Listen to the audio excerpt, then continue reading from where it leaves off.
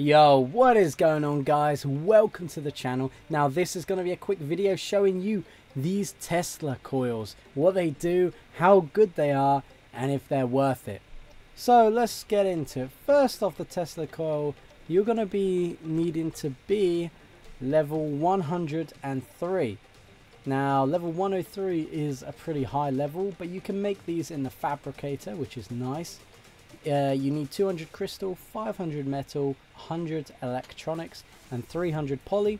Poly is not too bad to get. You can kill penguins for it. Crystal, you can get the crystal easy. Electronics 100, but the metal is a bit costly because you're going to need at least 3 on your death wall, and here's why.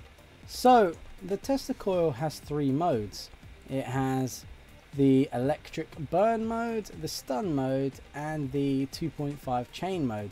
Now they aren't called like this, they're called charged, bright, and volatile. Now charged is the electric burn, so it does percentage damage to tames and people. The stun is a lovely weapon. It's called bright. It basically stuns the target for 2 seconds. And then the 2.5 chain, this does a tiny bit of damage. It's called volatile, and basically it adds to the damage of all your turrets. So if all your turrets are attacking this one creature and this volatile attacks it, your turrets will do a lot more damage, up to about 2.5 times damage. So technically, if you have 100 turrets shooting out one tame, it will then become 250 turrets of damage, okay, which is insane. Alright, there's another thing with this volatile one here, is that if they've got multiple stegos out and turrets are shooting multiple stegos, it actually chains and chains on all the dinos, so it does 2.5x on all the dinos, which makes it very OP, and literally the turrets shoot all of them. Alright, so I know a few of you will ask what the 2.5x actually is, and I'm going to show you right now. So you see this is an auto turret doing 13 damage. I turn on the Tesla coil with the 2.5 damage. Now it's doing 17, and the more hits it does, the more it scales up to 2.5 damage. So as you can see here, it's worth putting it on all targets, basically, all players and tames, and there you go. It's at a flat 2.5 damage and doing 32 damage a tick from that auto turret. So you can imagine how much damage it will do if you've got a heavy turret or text pointing at it.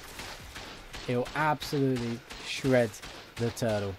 Now, the questions you ask is, can you use them in caves? Anything with 6 times damage, it doesn't actually allow you to place them. Please correct me if I'm wrong. So you can't place these in caves, but you can place them on land, in rat holes and other stuff like that. Now these are OP, and it actually encourages players to actually build out in the open now, because these cover a lot of aspects that normal turrets and building out in the open doesn't. So you're going to want on your death wall or outside turrets or turret towers, you're going to want at least 3, and you're going to want 1 on stun, 1 on burn, and 1 on the 2.5 times chain one. Now the settings you'll want for the burn one is you want it on only survivors. Now it does do like a tick of 100 damage a second for like over 5 seconds, right, on a creature, but if you do it on a player, it does percentage based damage, like burning them with a flamethrower.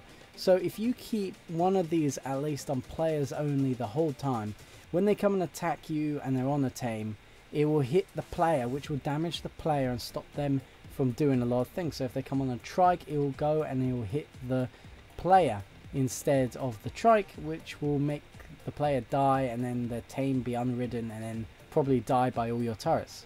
It also helps hit off runners and stuff like that, does extra damage. So this one, the stun one, you'll want it on only survivors and mounted creatures. Now not just creatures, mounted creatures, because if it hits a survivor that's running in with a rocket launcher, or running on a terror bird, or running on a pyro main or something like that with a rocket launcher, it will shoot the player, which will stun the player for 2 seconds, or the mounted creature that it's on for 2 seconds, which will allow the whole death wall to shred and kill the player and stop them from doing their rocket runs.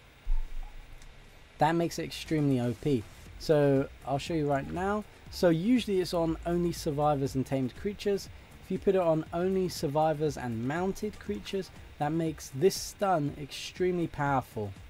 Okay, and just to show you again, that is the bright option. Okay, and this one, the 2.5 chain, I would keep this on like everything, only survivors and tamed creatures. Keep it on the normal setting, because if it shoots carbos and stuff, it still does 2.5 damage with all the other turrets that are shooting it. So it's definitely worth keeping these on survivors and tamed creatures.